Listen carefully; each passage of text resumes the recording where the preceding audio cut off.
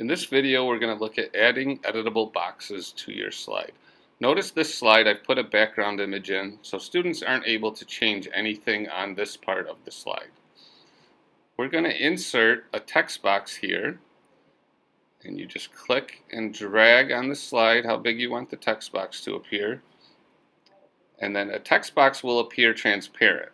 So you may want to select a fill color. I'm going to make this white. You can also change how that box looks by changing the border weight.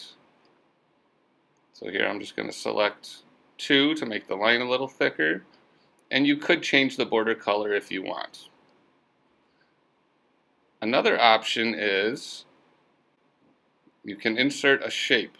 So here I'm going to insert a rectangle. Simply click on the shape, align the crosshairs, click and drag to get the size that you want. These will come already filled in.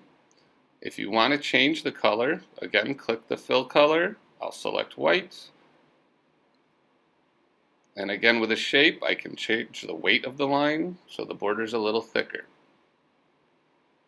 Now we have a box the students will be able to answer the question in. You could also insert a table. You want to keep it a 1-by-1 table. The table will automatically appear. Drag it to where you want it, and you'll probably have to resize the table on your slide.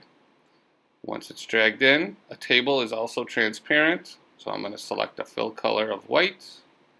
Again, I can change the border weight.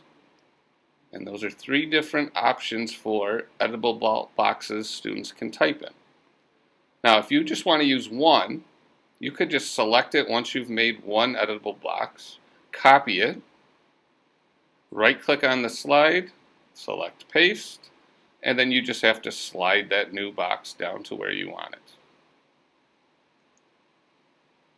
So, all 3 of these types allow the same functionality of students being able to type in that box that you created, and they can answer the question. They won't be able to move anything else on the slide.